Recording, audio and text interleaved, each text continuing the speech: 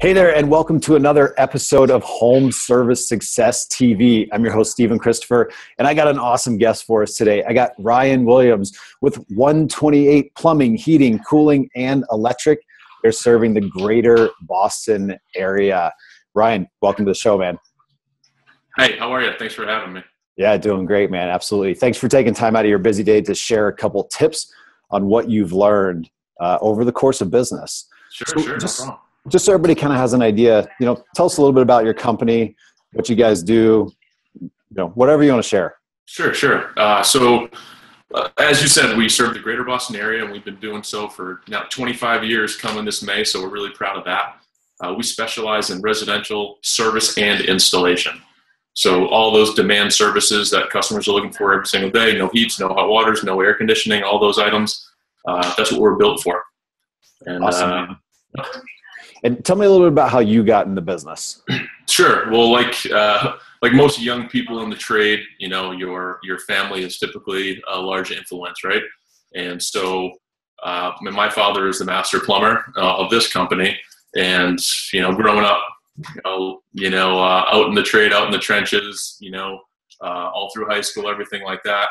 And I did go to college and everything like that, and never knew if I was going to 100% stick in this industry, but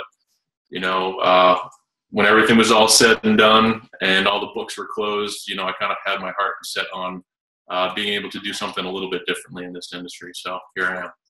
Awesome, man. Well, that's kind of a great lead-in statement to a question of a little bit more in depth of, why do you do what you do? I mean, what do you love about this industry and what you're doing? Yeah, it's an interesting question because you can go on so many, different levels, and I think the traditional answer to that is I love working with my hands. I love being in the trade, kind of love seeing the fruit of my labor type of thing.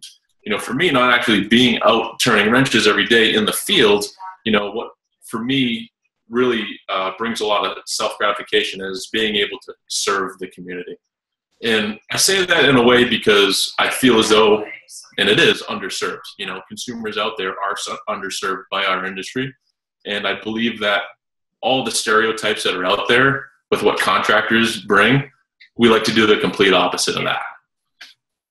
That's cool, man. So I have a little bit more questioning down this path. Sure. Because we hear about this. Well, yeah, anyway, I have more questions for a specific reason. So, you're relatively young. You're running a successful company. And when you first got into this, was it about something a little bit different? Like when you were first getting into it and looking at it, was it like, oh, cool, like, yeah, this could be a very profitable future for me and my family? And if it was like that in the beginning, was there kind of a moment or a time when you noticed it to start to switch to service as opposed to, hey, this could be my profitable future? Or was maybe that not the case at all with you? No, I mean, I definitely think, a lot of the old school mentality, like I said, is, work with your hands till you're 65, and that's what a plumber does. And that's the mentality that I actually had for a very long time until after I got out of school and started working in the business day to day, I realized that there was something more. Once you kind of start educating yourself a little bit about what this industry can deliver out there to the market, you kind of have a shift in mindset, if you will, on, how you can potentially scale your service. And that's really what we've been focusing on. Awesome, man. I think that's a great message for some of the younger and the next generation that are doing what you're doing, for them to pay attention to that, it feels great to do this thing called service and help. And I think as you and your company have demonstrated, obviously you guys are doing very well, that the success easily follows that. Yeah, it's no mystery. It's hard work, pay attention, take care of other people. It's all basic fundamentals, Cool. Yeah. Awesome, man. Well, give me, you guys have grown very quickly. You're obviously, like I said, a very successful company. What's maybe like the top one or two things that maybe is like your expertise or something that you've paid a lot of attention to that's helped you guys grow so quickly and become so successful? Can I show you something? Yeah. Okay, let me show you this real quick. All right, let me tell you. Can you see that? Yeah. Look at that. Teamwork. Teamwork. All right. So what I realized is when I first came into the business, myself, and I'm sure many others, have had countless terrible experiences with hiring the wrong person. And I've made that mistake. I've had many of failures there. And it was in 2014 when, my commitment to myself was that I'm going to hire differently. And I needed to make sure that the people that were coming into my business, their core values were aligned with mine. And that's when things just started to take off. And making that commitment to be able to not hire impulsively, but to be able to hire the right person at the right time for long-term growth is when things really started to gel together. Yeah, so that's something that we haven't really talked about yet, or we haven't, nobody's brought this up in an interview, which is hiring. I mean, being so involved in this industry, with what I do in the industry, I hear a lot about what's going on, what are people's pain points, and the whole thing of hiring and finding good people constantly comes up as like, at least the top 1, 2, or 3 things. But it sounds like you made a conscious effort to start changing the way that you were hiring. And now after 2014, when that happened, you've started to experience even greater success with that. That's all. I'm hearing that correctly? 100%. It's an amazing thing, when you have a particular culture that you've developed, like-minded people, it's like a magnet, like-minded people start getting attracted to it. And that's what's happened. So in my business, we don't bat 1,000 at everything that we do. We definitely make mistakes, but there's one thing that I can hang my hat on is that I will put my team up against anybody, from the technicians in the field to the office staff. You can't beat me. And that's the one thing that I will hang my hat on. And I can sleep very well at night knowing that we have a lot of like-minded people underneath this roof that are all moving the needle in the right direction.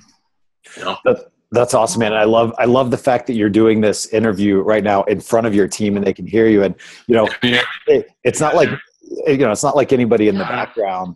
It's not like anybody in the background is turning around looking like, what is this guy talking about? He's absolutely full of shit. I mean, you can tell they're fully, what you're saying is 100% true. That's right. That's really cool. I mean, that's what shows great pride of ownership in what you've created. So one of the things I heard you say is, you created this culture, and now that culture starts to act like a magnet, and then you started to get more granular into hiring. So was one of your first steps in this whole, hiring and attracting the right people, sounds like it was creating good culture, right? Consistent culture? Yeah, I know, absolutely. And it kind of forms itself, and it can easily disform itself, right? So I've experienced the complete opposite of it, but until you really see it happen and you make that commitment, it's really tough to believe it. It's like, man, I keep hitting the same wall over and over. And then all of a sudden you start getting the right people in the right seat and everything just kind of blends together. So it took a while to get there. I mean, there's no doubt about that.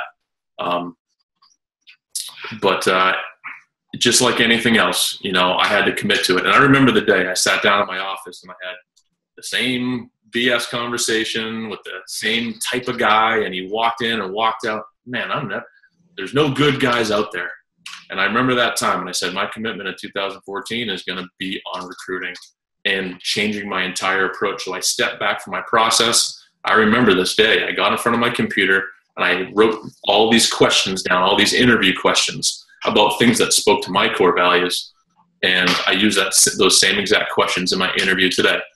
And this is the crazy thing is that, like I said, my team, not only personally, morally, professionally, and mechanically are they top notch, but in my interview questions, not one question says, how does a furnace work? How fast can you spin that wrench? Not one of those questions is even in there. It's all questions like, explain to me a time in your life that you've gone above and beyond for somebody, right? So they're kind of questions like that, and they get people thinking. And here's the thing that I can say, regardless, people have given me a hard time because some of my interviewing has been a little bit too long. And they say, man, why do you interview that guy so long and this, that, and the other? And I say, well, 2 reasons, all right? Number one, if he's not the right guy for us, all right, he knows 10 other people that might be the right person. Okay. So when he leaves these doors, the image of our company is going to resonate out there in the market. And it's going to tell the guys that don't belong here, the guys whose core values don't match with us, don't bother coming, and only A players start rolling in the door, you know? And secondly, our industry, like I said before, our consumers are underserved, but also the people that are working in this industry are also underserved. So I take that time to build back the integrity that we're missing in our trade, and to be able to kind of raise the bar a little bit, and to say maybe a guy that might be, you know, at like playing at level 3 right now, at least try to get him thinking at level 7. Maybe it's with somebody else, but that will benefit us in the long run. So that's how we roll with that. That's really cool, man. I heard something you said that I've never heard anybody say before, and basically, at least how I took it in my notes, was serve your people. Serve your people internally, just like you're focused on serving your customers externally. And that's a really cool way to think about it, that I think a lot of people do miss. You know, I think they run their good people too hard to make up for the staff that isn't that great. And they're just kind of trying to hire anybody to fill seats. You know, they're just worried about getting butts in seats.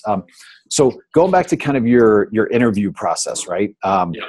We're not going to give away all of your secrets, because why would we? But let's give some cool, actionable stuff. When we were talking a couple of minutes before the interview started, you know, you mentioned a little bit about your interview process, and share with me kind of the differences between either what you used to do and what you do now, or like what you see kind of average in the industry for like how people are interviewing. Well, yeah. So first and foremost, I know everyone can relate to, I need to get a truck on the road and I need a butt in a seat. All right. That's like the completely backwards approach.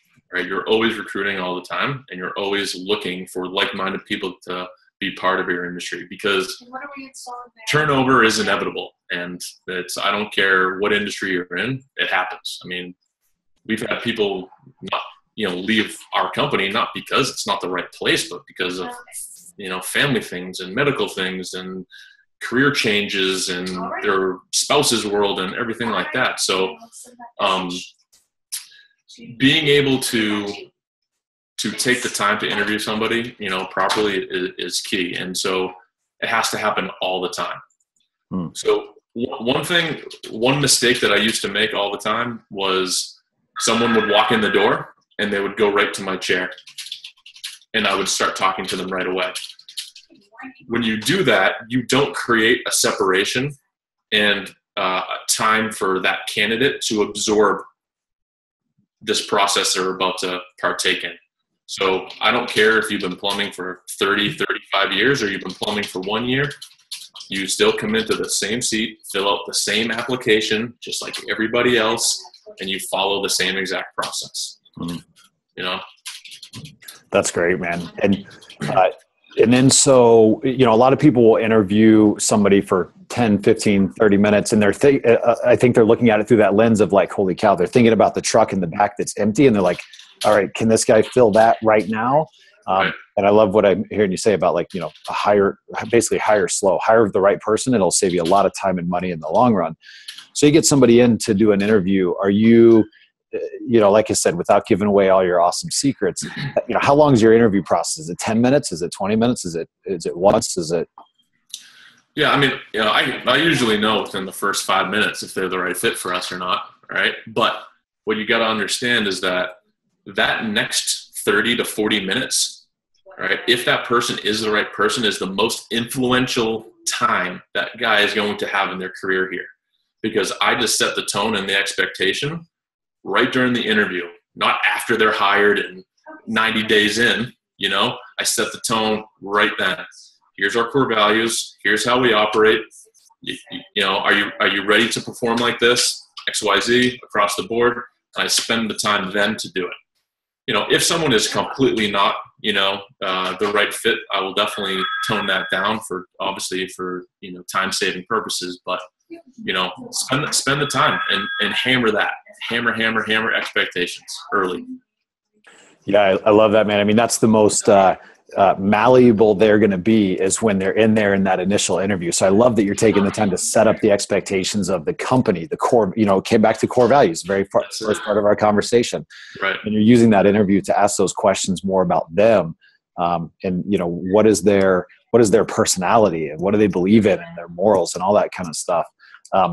Awesome, man. So cool. Well, hey, I really appreciate you sharing some great stuff about, what you guys are doing there. Give us some information about your company. Where can we find you online? How can people contact you? All that kind of good stuff if they have additional questions for you. Sure. We'll start with the domain. The domain is call128.com, CALL128.com. And if anybody wants to reach me directly, happy to chat and share. And it's all about serving others, just like you said. So Ryan, RYAN, at call128.com is a fantastic way to reach out. So. Awesome, man. Cool. Well, here we have, again, Ryan Williams from 128 Plumbing, Heating, Cooling, and Electric. Thanks for dropping some awesome knowledge on us today. Just as a real quick recap of the things that I got on my notes from the call, hiring questions, asking really good questions, not just about what they do in the field and, what their experience in the specific trade is, but get to know these people a little bit. Do they fit the core values? Core values. I mean, we hit on that a couple times within this interview. So if you don't know what your core values are and it's something you need to figure out, maybe Ryan's a great person to reach out to figure out how they did that. But that's a really crucial part of business, is knowing what your core values is, especially when it comes to hiring. One of the coolest things that I've ever heard anybody say, and I've never heard it said this way, is serve your people like you would serve your customers. And I don't know, maybe I'm paraphrasing a little bit based on the way you said it, but that's how we're going to say it now. Serve your people internally just like you would serve your customers. Take it. And from a recruiting standpoint, always be recruiting. Even if you're a one-person or two-person company, just always be looking for those people that will be able to help you grow and be a right fit, so that you're never just trying to put a butt in a seat. Because as Ryan talked to us about today, when he started making those changes back in 2014, it made a huge difference in their business. So anyway, thank you so much for taking time out of your day to hang out with Ryan Williams from 128 and myself. Really appreciate it. If you have any questions, let us know and feel free to hit Ryan up too. Thanks so much. Have an amazing rest of your day.